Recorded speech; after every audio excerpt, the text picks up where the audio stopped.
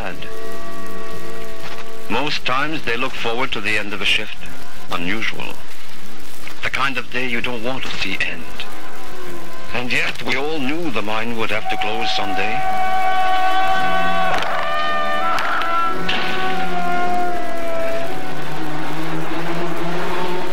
This business of a mine closing, it's something you live with all the time. Every day you blast another round, muck out another stope, you know the mine dies a little. She was a good mine. In 25 years, they tell me, we take out 9.5 million tons of muck out, mostly copper, gold, silver, and some zinc. But there comes a point when it don't pay to take out anymore. Grade is too low. It's just so much rock.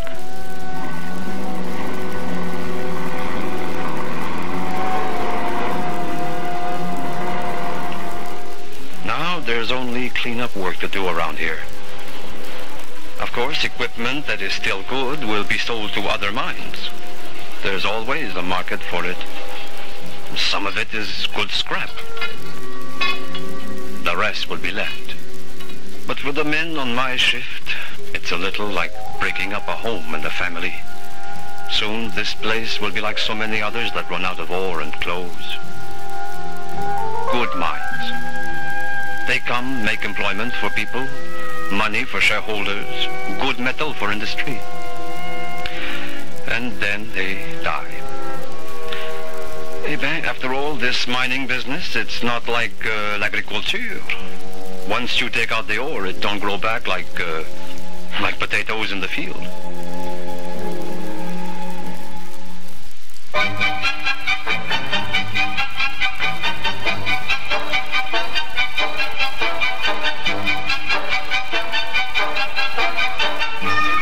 Metals are worth about $2.5 billion a year to this country, I'm told.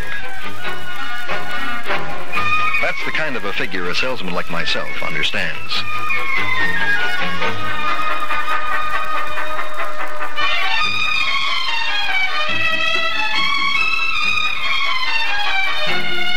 There's a lot of hard work goes into making any of the things we use in our day-to-day living. And it goes right back to the metal itself. It's got to have certain qualities built right into it to meet the specifications of Canadian customers who have all sorts of manufacturing problems.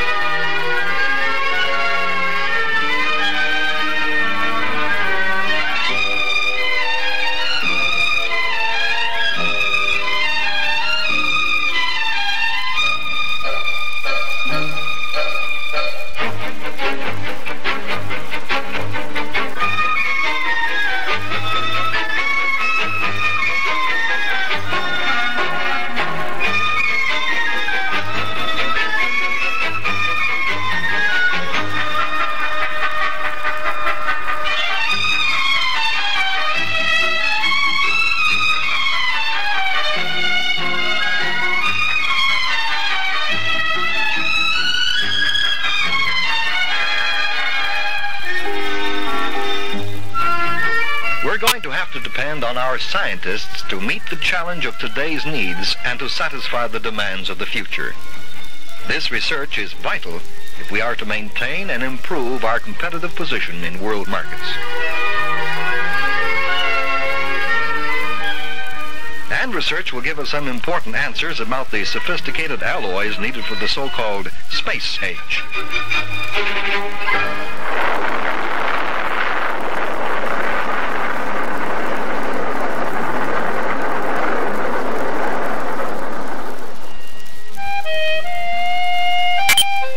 Canada is lucky, and a lot of people envious. But there's a price to be paid, too. Mining is a wasting thing. There's no point in coming out with that old platitude about our tremendous wealth in the Precambrian shield. It's only hypothetical until it's been discovered and proved by people willing to spend the money and take the long chance. Long chance? I'll say. It's the biggest game of blind man's bluff in the world, and 4 million square miles of country to play it in. Used to be that prospectors like Bob and me depended on a grub hoe and a nose for ore. We worked alone, grub staked ourselves, and we'd find us a likely-looking outcrop of rock and cross our fingers. But times have sure changed.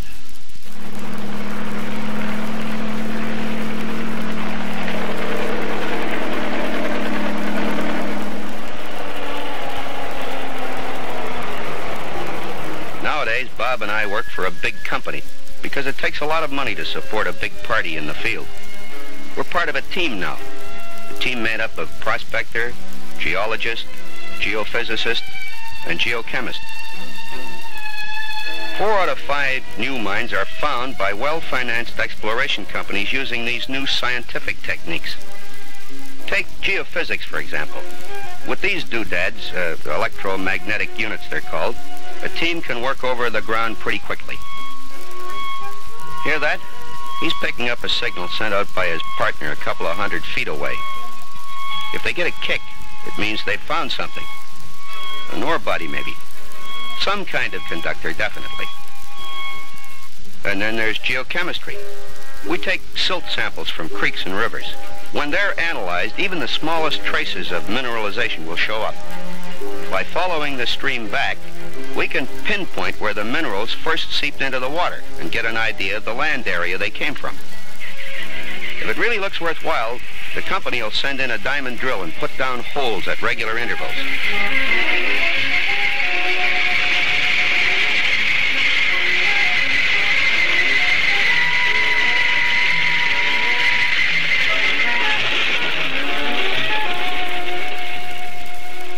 These pieces of rock, called cores, help them build up a picture of what lies underground. Every ore body is different. Geological freaks of nature. A geologist sees all kinds. When you've found one, there's still the question of how do you mine it? Open pits. You strip off the overburden to get at the ore body. And then you drill and blast. And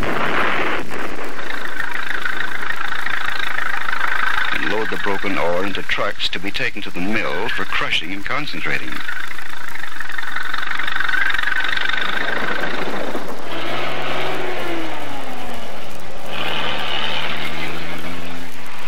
Or maybe room and pillar.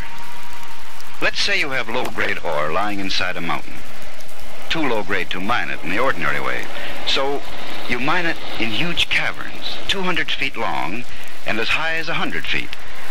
You have to leave pillars every so often to hold the backup. And to mine it at a profit, you have to forget all about conventional mining techniques and bring in big trucks and electric shovels and have custom-built mobile drills made. But wait a minute. Your problems are really only beginning. You'll have to find a way of separating the valuable mineral from the waste rock surrounding it. You see, nature doesn't put copper or zinc or gold in neat little packages. For instance, in a gold mine, you mine, crush, and treat a ton of ore to get fractions of an ounce.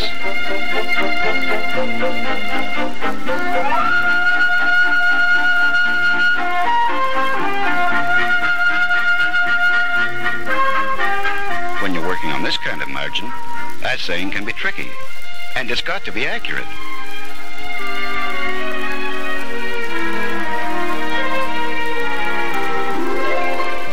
We're lucky that now machines like this can tell us what our metal percentages are just by pushing a button. When you come to think that nature puts hundreds of different combinations in any one ore body, you begin to realize why they say that mineral dressing is an art. A lot of research goes into finding out how to float the mineral from the waste.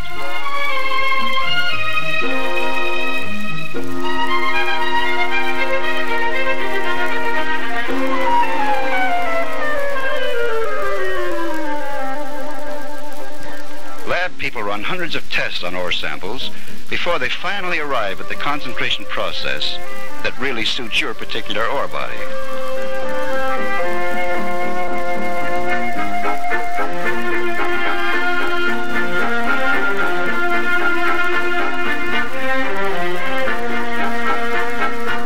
the size of the ore body has been outlined, and the economics of mining and treating it have been plotted out in long-range terms, you're ready for the next step. That means drawing up engineering and feasibility reports for executive decision.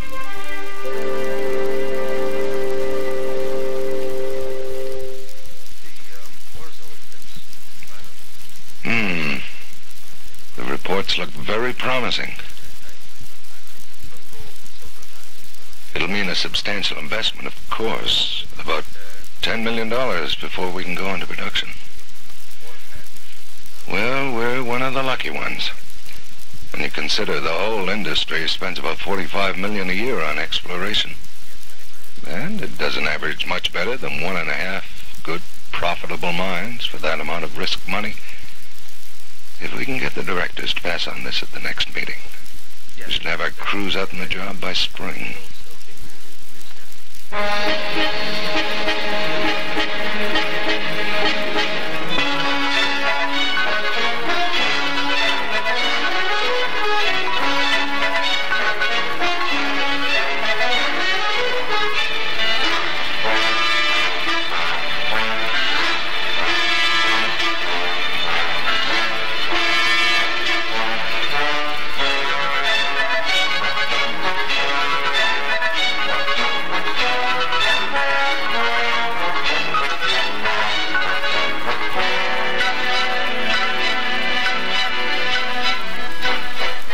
Building a mine doesn't stop with just a shaft in the mill.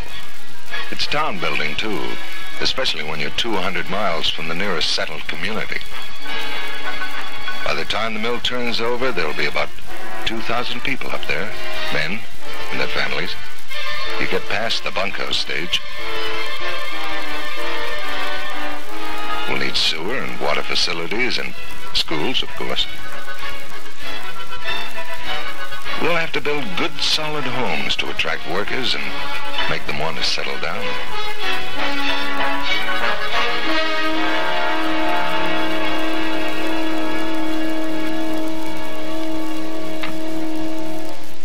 This new mine, 1,000 tons a day, they tell me, and enough good ore underground for 15, 20 years.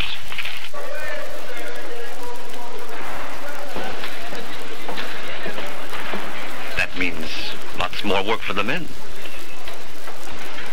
And for some of my old shift, too. And before she closes, I'll bet they find another one. Yes, sir, I'll bet they find another good one.